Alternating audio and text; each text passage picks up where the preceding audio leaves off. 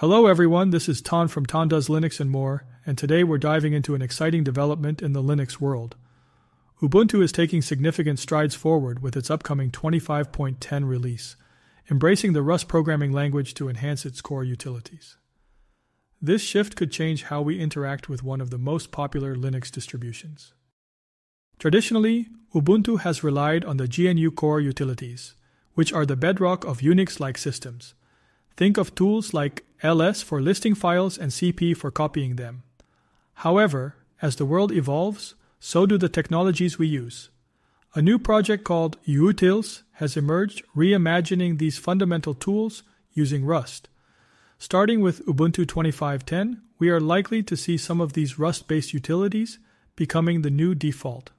This ambitious plan is spearheaded by Canonical's John Seeger, who aims to integrate these modern implementations first in 25.10 and later in the Ubuntu 26.04 LTS version. But why the shift to Rust? The primary motivations extend beyond just performance improvements. Rust is well known for its safety features, including a robust type system and a borrow checker that help prevent memory-related vulnerabilities. Given the critical role that core system components play, opting for Rust could significantly bolster the security and reliability of devices running Ubuntu. This is a big deal, especially as security threats continue to evolve and pose risks to users worldwide.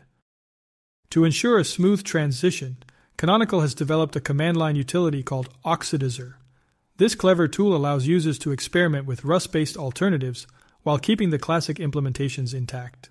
With oxidizr, users can toggle between traditional GNU tools and their Rust counterparts effortlessly.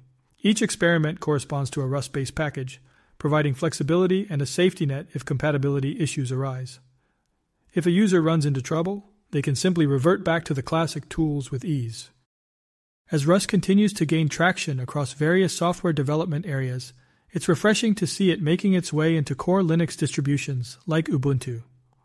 With this groundbreaking move, we might soon witness a broader trend of replacing legacy C components with Rust alternatives across other distributions as well. It's an exciting time for Linux users, and I can't wait to see what the future holds in this evolving landscape. Thank you for tuning in to Tan Does Linux and More. If you found this information useful, don't forget to like and subscribe for more updates on the latest in the world of Linux.